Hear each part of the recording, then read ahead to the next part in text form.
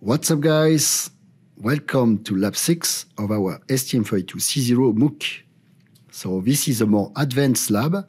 In this lab, we'll use the ADC, the DMA, and the timers. The objective of this lab is to learn about the ADC, so the analog to digital converter, with the DMA, so direct memory access, and the timers. So we will convert a signal that is on a pin, so PA12, which is connected or which has an alternate function for ADC1 Channel 12. And we will store the converted values inside the buffer, inside the RAM, thanks to the DMA and scheduled by the timer. This is a block diagram of what we want to achieve. So as you can see, so we'll have the signal here, so analog signal that we want to convert, connected to PA12, which is ADC1 Channel 12. So connected to the ADC, and we'll have a trigger coming from the timer 3 every hertz, so every seconds, basically.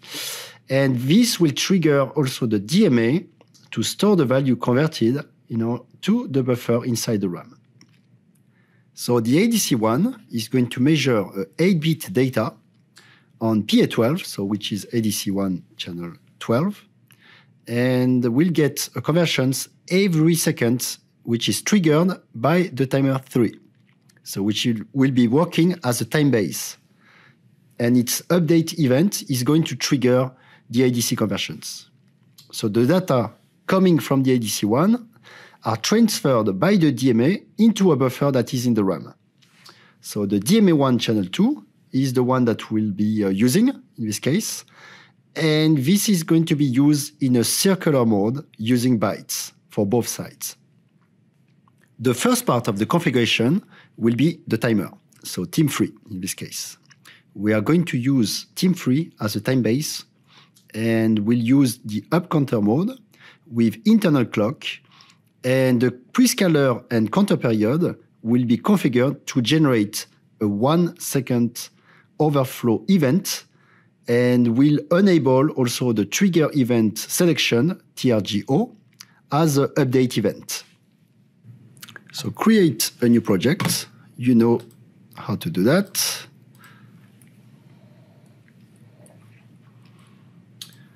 For the part number, you know what it is by now. So STM32C0 31C6T6. Select it here and press OK.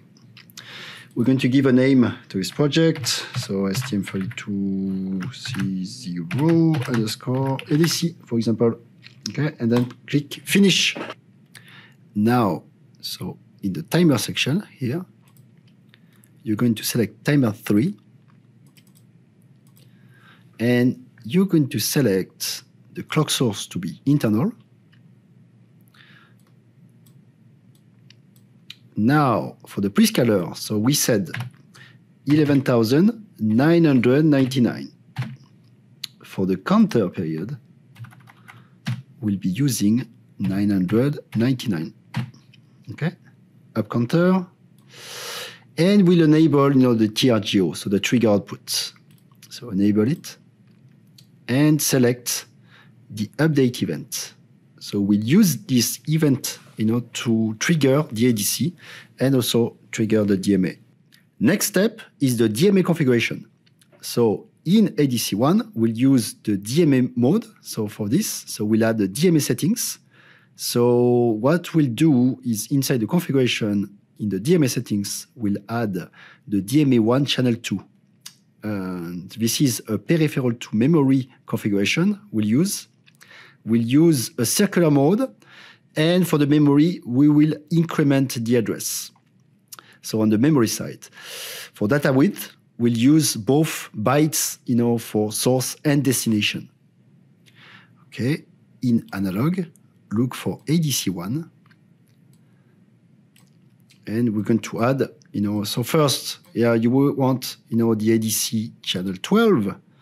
So we'll enable this. So this is PA12 right there, ADC1 channel 12. And now we are going to add the DMA support. So in DMA settings tab, add select ADC1. So this will select DMA1 channel 1. This is peripheral to memory, so this is a good configuration for us. We're going to use a circular mode, and for the rest, so the memory will increment. So every time, we'll have a buffer, so we have a new conversion, will increment, the pointer to the buffer. And for the data width, we don't need a half word, we're going to use bytes. Okay, and that's it. We can continue the ADC1 conversion. So we want, to have ADC1 channel 12 that is converted. So we'll have a trigger coming from the timer-free trigger output. We'll use 12.5 cycles for sampling time. So this is, something you can configure. For the resolution, so we're going to go down to 8 bits, and we'll do transfer over DMA. So let's do all these configurations here. So go back to the parameter settings for your ADC right here. So we said we don't need 12-bit resolution. We're going to go down to 8 bits. So you see, you can select the resolutions. So up to 12 bits. Then we're going to enable the DMA continuous request like this. Okay. Now for the sampling time, we'll increase it to 12.5. So this is selectable all the way from 1.5 all the way to 160.5 cycles. So we'll select 12.5. For the external trigger, so we're going to select timer 3 trigger output event. And for the edge, we'll use the rising edge. Now expand a little bit the rank 1. So rank 1, so basically we have only one channel to convert. So there is only one rank, and we see our channel 12 here, which is PA12. Okay. For the clock configuration of the STM32C0, we'll select 12 MHz because this will be the frequency of your system clock, but also your peripheral clock, and so your timer 3 clock. So all the calculation we did, all the settings we did previously for the prescaler and for the counter period are based on 12 MHz clock. So we're going to clock configuration, and we'll keep the default 12 MHz. So 12 MHz for the system clock and 12 MHz also for the peripheral and the timers. Now save the project to generate the code. If you are using STM32CubeIDE version 1.10.1 and STM32CubeC0 library version 1.0.0, there is an issue with the code generation with DMA usage. The init function of the DMA is wrongly located after the peripheral's initialization, so ADC in this case. mx_DMA_init should be manually moved before any other peripheral which is using it. So because I'm using version 1.10.1 of CubeIDE and the version 1.0.0 of the Cube library, I will have to do the manipulation of the code. So change the order of the init functions. In main.c and main function, look for the init functions right there. You see, the problem is that in my case, the init for the DMA is not located at the proper place. It should be made before the ADC configuration. So just move it to the first place, for example. That will solve the problem. So this issue is going to be fixed, of course, in future versions. So, but if you are using the 1.10.1, you will have to make this change. At this point, we just need to add a few lines of code. So one line to basically declare the data buffer we'll be using to store the data, the converted data.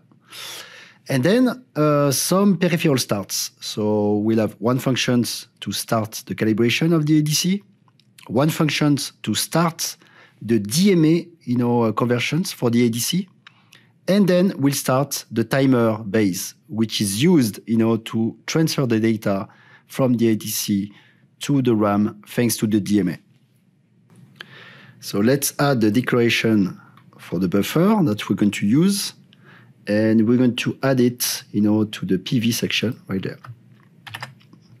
So this is 8-bit and 8 data. Now, in the main function, after the init, and just before the while loop, we're going to add some code. So first, we'll add a line of code to start the calibration of the ADC. Then, we'll add one line of code to start the DMA conversions of the ADC. So we'll give as a parameter the handler and also the destination, so which is our buffer that we declared.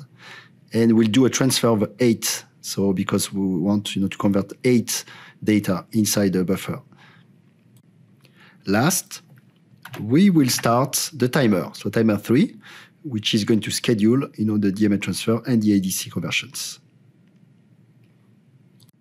So again, all this code to be added, you can find it in the description of the video or in the comment section. You can now build a project. So remember the icon. Then enter the debug session. Next step will be to add the buffer to the live expression so that we can monitor it in real time inside the debugger, inside CubeIDE. Then run the application and you should see the variables inside the buffer, so the different data that are going to be updated every second thanks to the timer. And so the transfer from the ADC data register, so the conversions of the PA12 to the buffer inside the RAM. So you're going to see that happening. So that's thanks to the ADC, the DMA, and the timer. Build your project.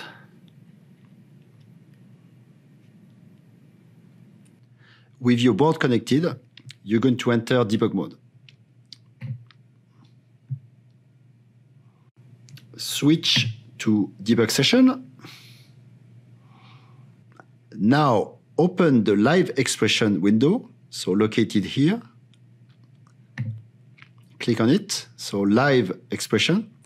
And we're going to add an expression. So we're going to add a value, which is actually our buffer. So enter buffer, and you see now, you see your buffer with the 8 different values. So far, there is like all 0, initialize to 0.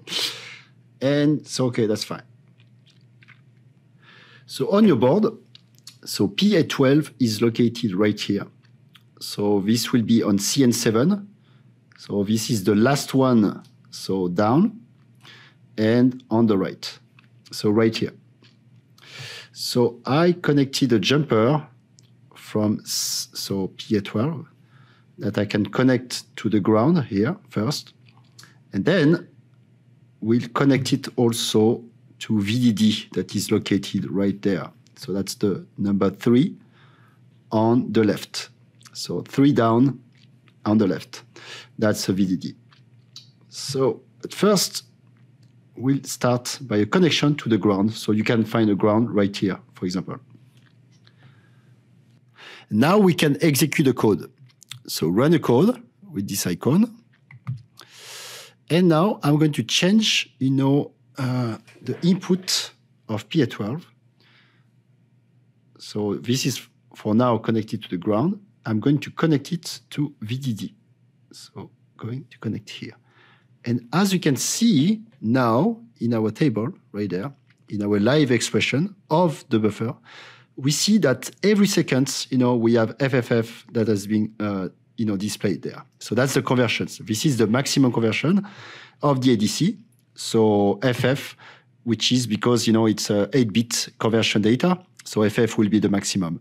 And now, if I disconnect and connect back to the ground, we now see the new data that are being, added, to the buffer, internal buffer. So this is because of the timer, so every second, and the DMA that made the transfer from the ADC data register to the RAM.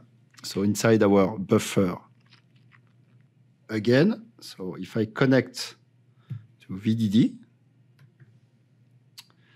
you can still, now that the values are being updated to FF instead of 00 as before. So our code is running properly as we expected. So perfect. So that was a very good exercise. And now you can stop the execution and close the project.